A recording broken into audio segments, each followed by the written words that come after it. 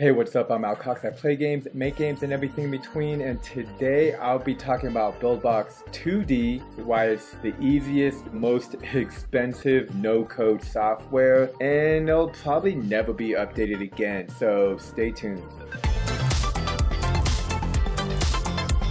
Before I begin, be sure to like and subscribe as I put out content around Buildbox, making and playing games. So if you've been watching the App Store recently, there's been a lot of Buildbox 2D games, either Game of the Day, that have won multiple awards. My first game published with Buildbox 2 was featured by Apple in Europe and got over 15,000 downloads. So Buildbox 2, in my opinion, is one of the easiest softwares to use, but it's not free and you actually have to ask for it, specifically if you're a paid subscriber. And the primary reason is Buildbox 3 is just trying to get away from Buildbox 2 as much as it can. The technology built with Buildbox 2 is old, outdated, and doesn't have the growth potential of Buildbox 3. Now, is Buildbox 2 like 100 times easier to use, a lot faster in terms of what you can build and create in a short time frame?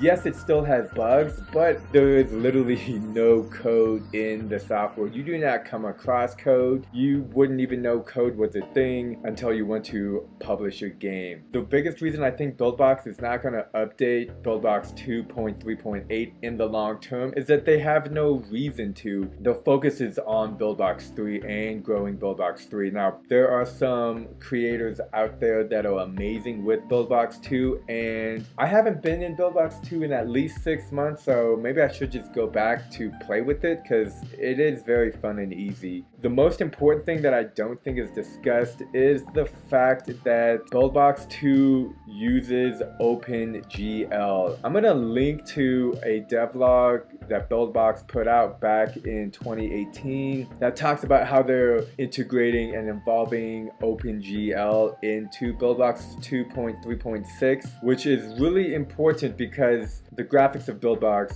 uses this software. And later that year, the Apple announced that in the long term that they're gonna get rid of OpenGL and eventually not support it. And I'll leave links both to the Buildbox devlog and to the VentureBeat article. But what this means in the long term, that if Apple doesn't support OpenGL and Buildbox 2D uses OpenGL in its game, then it too will no longer be supported. Now, there is no date period announced of when this will happen, but it is going to happen in the future. When it does happen, the games made by Buildbox 2, they're kind of up in the air to see what will happen, if they will actually even be able to be published in the App Store. So it's just this whole kind of mystery of what's going on as Buildbox just not updating 2.3.8. Now, the only thing that will tell is time, so we will have to wait and see. The last time it was updated was July 2019, so that was